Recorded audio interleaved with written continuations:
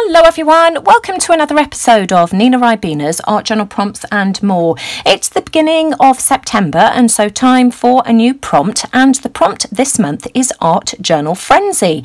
We're going to be doing lots of art journal pages and maybe having a go at making a flowish style journal. I don't know, I haven't decided yet. Any preferences, then please feel free to leave me a comment below. Today the prompt is Galaxy. I want to have a go at doing a Galaxy art journal page, and as you can see from the supplies that I've got here, I'm going to be using alcohol markers, and it really doesn't matter what type of alcohol marker you use for this. Sharpies will work fine, as will the more arty style markers. These have got a chisel tip and a thin end. The chisel tip just makes life a bit quicker and a bit easier, but you'll get a good result with either. You could use alcohol inks for this, and if you haven't got any of these supplies, I'll give you some more ideas and alternatives at the end of the video as well. Let me just put these to one side. You will need to work on either the reverse side of good quality photo paper or YUPO paper if you want to try this with alcohol markers or alcohol inks. I use the Kirkland Signature brand photo paper, and I use the reverse side. So that's the normal glossy side that you would print your photos on. It won't work on that side because the inks just don't spread. So I use the reverse side. The cheap stuff from the pound shop won't work because that's got a paper backing. You could use an old photograph for this. Here's an old blurry photograph. You could use the back, and if it's got a bit of branding on it, it really doesn't matter. The alcohol markers should cover that up. You'll also need some isopropyl alcohol, high strength. Mine's 100%. I would say probably anything from about 80% upwards. Surgical spirits will do the job, as will alcohol blending solution. I personally think that isopropyl alcohol is better. You'll need some mark making tools. I've got a thin #1 paintbrush here. I've also got some dressmaker's pins. I've got a regular flathead and then a couple of the pearl ends in different sizes. I've got a bottle lid, and I did have a paintbrush protector as well, which seems to have gone walkabouts, but I'll show you that later. So let's make a start. I'm just drawing some wavy lines on my page, and I'm going through the colours. I start off with the dark blue, go to dark pink, and I'm just repeating the process until I get to the bottom of my page, making sure that I fill in all of the gaps.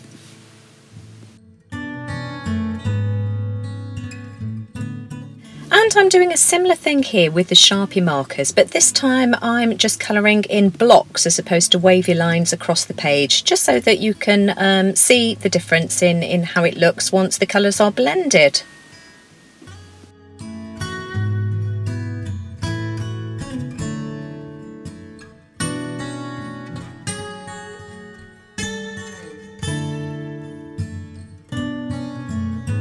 As you can see, I've got two backgrounds, one done with the more art style alcohol markers and one done with Sharpies. Now you'll notice with the Sharpies you get more of sort of like a jagged edge because you haven't got the broad tip, but that really doesn't matter, because what you're going to do now is, I'm working on a piece of kitchen towel. I'm going to spray some isopropyl alcohol across the top of my background and just let that drip.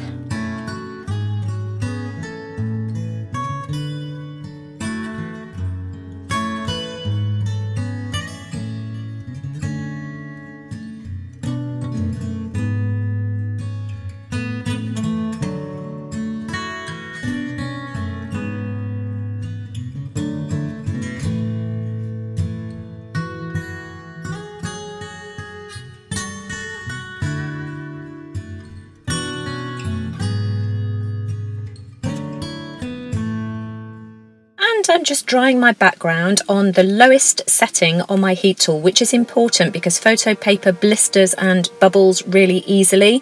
The alcohol ink will dry really quickly. This will take just a matter of seconds, but as I say, do be careful. So I'm going to do exactly the same thing now with the Sharpie markers. The lines are slightly more visible than with the art style markers, just because it's got a thinner nib and it takes slightly longer to blend, but you do get a good result. So I just want you to know that you don't have to have expensive art tools for this, and I'm sure that the cheap Sharpie style markers from the pound shop would work equally as well.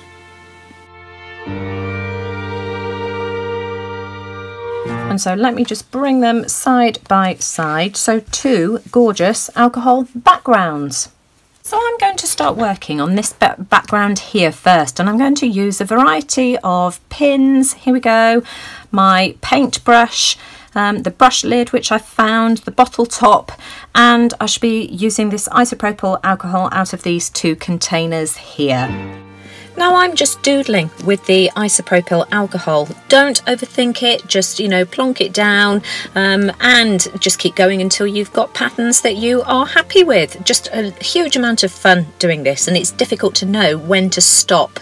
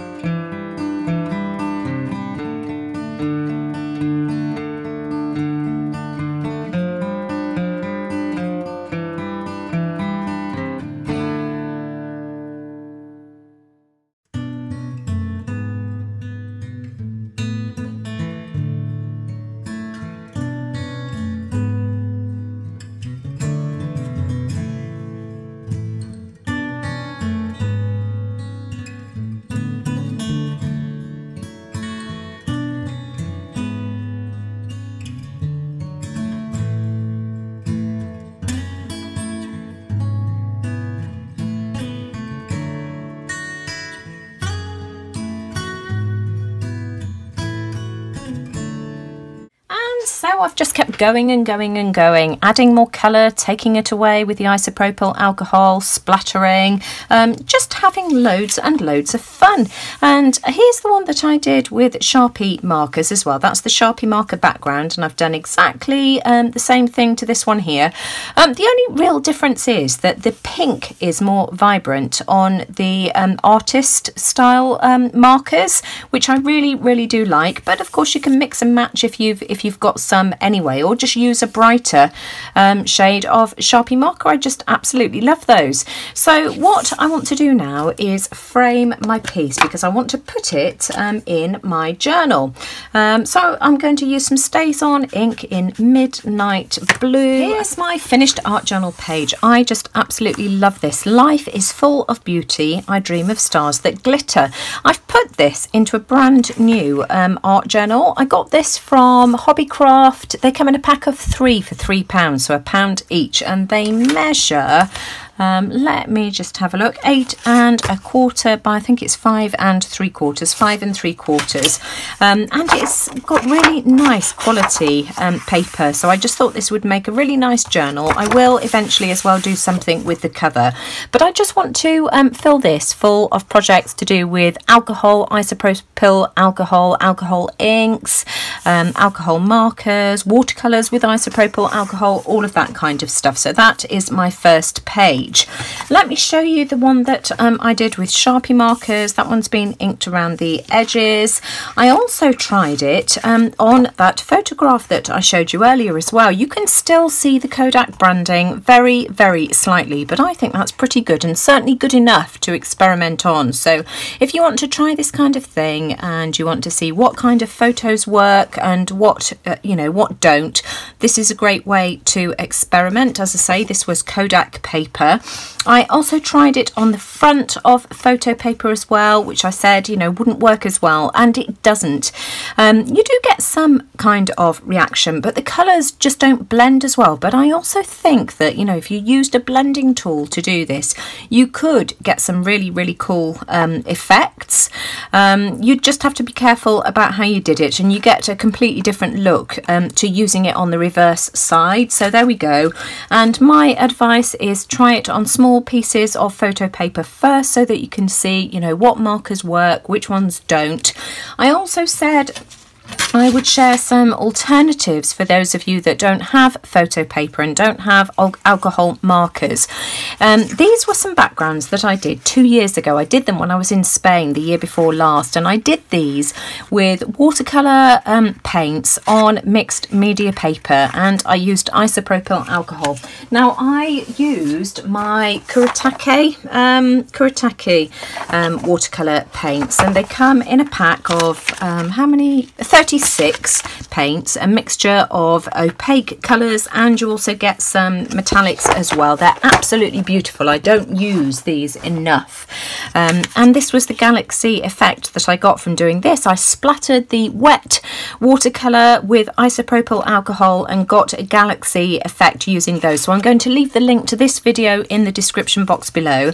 So I hope that some of you will give this a try. It's highly addictive. I kept going. Let me show you some of the other ones that I made as well. I started playing around with scrap pieces of photo paper that I had as well, and I've got all of these because I thought these would be really nice to make cards out of as well. So I'm going to be doing something with these, just so much fun. So I hope you'll enjoy the prompt this week. If you enjoyed this, as always, I'd really appreciate a thumbs up. Do let me know what you think in the comments below, and take care everyone. I'll see you all again soon. Bye for now.